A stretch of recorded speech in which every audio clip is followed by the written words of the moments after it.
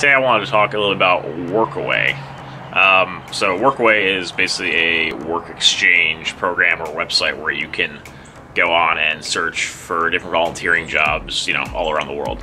First of all, you kind of normally go on, make a profile, set up like your pictures and write up your description about like who you are and the type of work you're looking for, kind of experience you have, all that kind of stuff.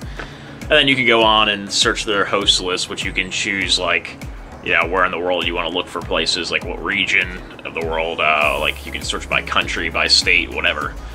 You know, for example, like before I went to Puerto Rico and worked there, I looked, you know, for volunteering positions in Puerto Rico specifically. I've been using Workaway since June.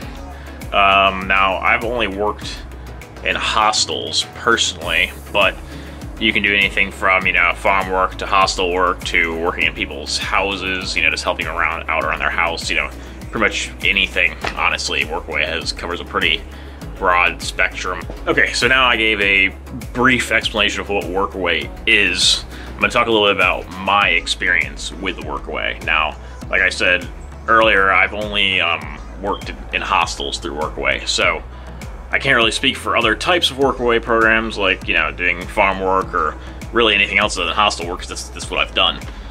But I worked at 2 hostels. The first one in June, I worked at a hostel called the Lazy Hostel on the island of Vieques, Puerto Rico. I was there for about 3 months until Hurricane Maria came, and then I moved to San Juan and worked at a hostel there called Mango Mansion. And San Juan, Puerto Rico, I worked there for almost 3 months as well. So first thing I want to say is, when you do go on Workaway, you make a profile, and then you find, you know, a host you like, you can look at their profile and their page and read all about it. And you can also read and see if they have any reviews or any feedback as well. So, for example, like both the places, the hostels I went and worked on Workaway, both had, you know, reviews that you could read from people who had gone there and, you know, learn a bit more about it. So I'd recommend reading some reviews and just see if they at least have like a couple of them, of good ones. Most of the ones are pretty well rated, but there are some that, you know, might get some bad reviews, and you can read why, you know, that particular place got a bad review. But yeah, once you find one you like, that you can just like shoot them a message, kind of like ask them about it, you know, tell them that you're interested, whoever, talk about it. I mean, don't make it like too vague. You know, try and like actually make your messages like saying that like you read their profile and you like know what it is and everything, because they're probably not gonna reply back to you, you know, if you just like send like a cookie cutter message to every place, so you don't like actually make them see that you actually read their page and understand what it is. So I recommend doing that. So what you get in exchange for each Workaway, I mean, it varies per Workaway.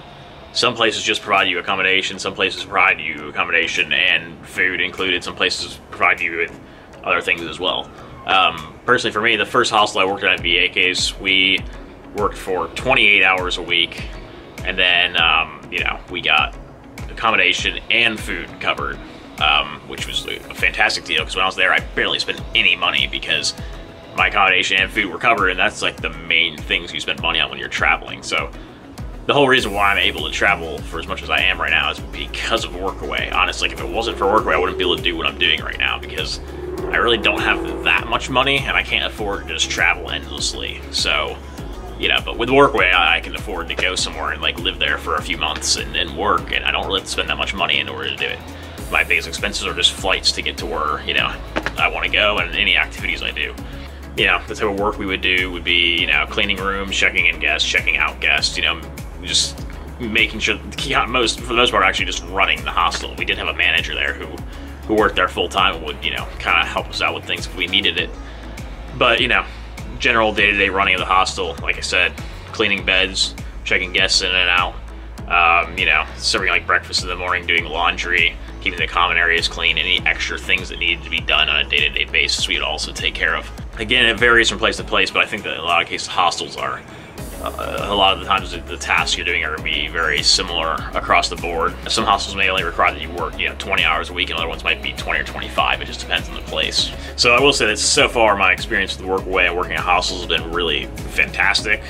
Like I said, I've worked at 2, and it was so good to the point that I'm actually going to be doing another hostel volunteering position again later this month in the Dominican Republic. So I'm really looking forward to that. I really enjoy working in hostels, and Workaway is a great place to find hostel work. There are other places that you can check. I know there's HelpX, which I've never really used, and then also another one that I just more recently found called World Packers, which I've looked at, and there's actually some pretty good stuff on that one. So I may end up using that one in the future at some point as well. But for now, I've just used Workaway, and it's been really great. I'm gonna be doing my third Workaway here in the next, couple weeks. Actually, I'm gonna be going to do my third one, where I met tons of like cool people and had some awesome experiences. Like I made so many like great friends, and it's just been fantastic. And working at a hostel is really nice because it's a very diverse group of people that you meet. You meet a lot of people from all over the world, and I really enjoy that. If you are thinking about maybe using Workaway, if you've like looked on there and stuff and thought about maybe using it to travel, and you're on a budget, and you're wondering whether or not you should try it out, I would recommend that you do, because most likely you're gonna have a great experience. Just make sure that you do your research and research the place you're going, research where you're going to work, talk with your host a little bit, and just make sure that you have an understanding about what the experience is going to be, so there aren't really any like surprises when you get there. I think it's really about expectations and just understanding what you're getting yourself into, and you should be good. I mean, more than likely you're gonna have a great experience once you get there and get into it. I would highly recommend it. I think it's a great service. The only thing is, I believe, at least when I made my profile on Workaway, it does cost money. There's like $28 a year was how much it cost when I made it, but I made my Workaway account like, it's been almost a year since I made my Workaway account. I'm gonna have to probably renew it, in the next couple months. Other than that, I mean, the fee is kind of but yeah, I'd say it's worth it, especially because of all the money it's saved me and all the great times I've had because of Workaway. So I'd say it's worth $28 a year. So yeah, if you're looking to have a new experience, live in a new location you've never been to before, like for me, Puerto Rico is somewhere I really wanted to live and somewhere I really wanted to experience. And Workaway allowed me to be able to do that.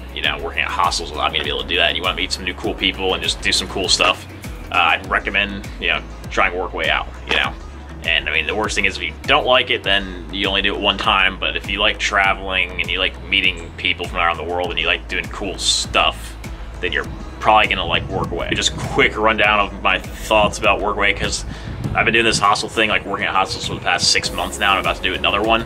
And I haven't really discussed like anything about Workaway or working at hostels and what it's actually like to work and live in hostels and do Workaway. So I want to talk about it a bit, and I probably will talk more about it in the future, because I think it could be useful for people to, learn a bit more about it. If they're thinking about doing it, then, I think I should share this information. Anyway, thanks for watching, and I'll see you guys next time.